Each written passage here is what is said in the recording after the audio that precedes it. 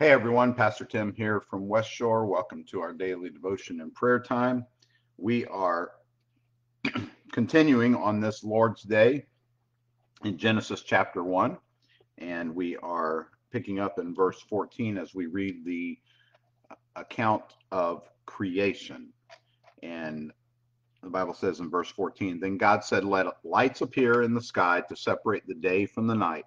Let them be signs to mark the seasons, days, and years. Let these lights in the sky shine down on the earth." And that is what happened.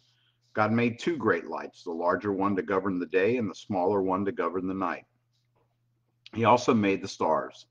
God set these lights in the sky to light the earth, to govern the day and night, and to separate the light from the darkness. And God saw that it was good. And evening passed and morning came, marking the fourth day. Then God said, Let the waters swarm with fish and other life. Let the skies be filled with birds of every kind. So God created great sea creatures and every living thing that scurries and swarms in the water, and every sort of bird, each producing offspring of the same excuse me, of the same kind. God saw that it was good. Then God blessed them, saying, Be fruitful and multiply. Let the fish fill the seas, and let the birds multiply on the earth. And evening passed, and morning came, marking the fifth day. Then God said, Let the earth produce every sort of animal, each producing offspring of the same kind, livestock, small animals, and that scurry along the ground, and wild animals. And that is what happened. God made all sorts of wild animals, livestock, and small animals, each able to produce offspring of the same kind. And God saw that it was good. Then God said, Let us make human beings in our image to be like us. They will reign over the fish in the sea, the birds in the sky, and the livestock, all the wild animals on the earth, and the small animals that scurry along the ground.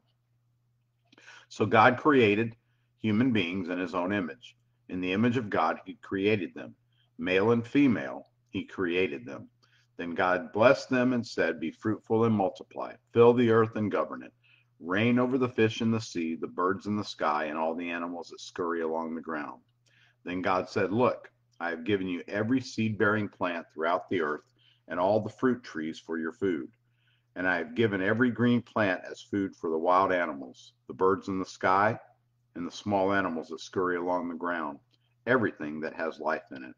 And that is what happened. Then God looked over all he had made, and he saw that it was very good. And evening passed, and morning came, marking the sixth day. So those are the 6 days of creation. And our takeaway this morning is incredibly simple, if you will. As we look at the 6 days of creation, we see that God's hand, his fingerprints, are on every inch, every atom, every piece of the smallest molecule of creation. His fingerprints are on everything. And you might say, well, that's obvious to me, Tim. But here's what I want you to take away. If his fingerprints are on all of that stuff, that means that his fingerprints are on you. And that means that if he is part of every part of creation, then he's part of you, and he has a plan and a purpose for you.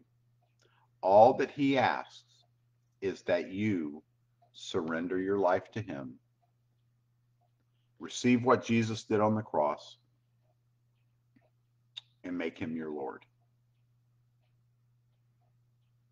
That's a great encouragement to know that the creator of the universe, the one that spoke and everything came into existence, cares that much about you. Let's pray. Father, we come to you on this Lord's Day, the day that we have set aside to worship you corporately as the church, as your bride. And we pray that you will help us to remember that you are intimately aware of everything in our lives. You are intimately concerned with everything in our lives. And we pray, Father, that you will help us to live with that truth within each one of us each and every day. We'll be careful to give you the thanks and praise for all things in Jesus' name. Amen. Amen. Well, I trust you'll have a super Sunday. I look forward to seeing you at 11 o'clock as we join together to worship and as we continue in our series at West Shore.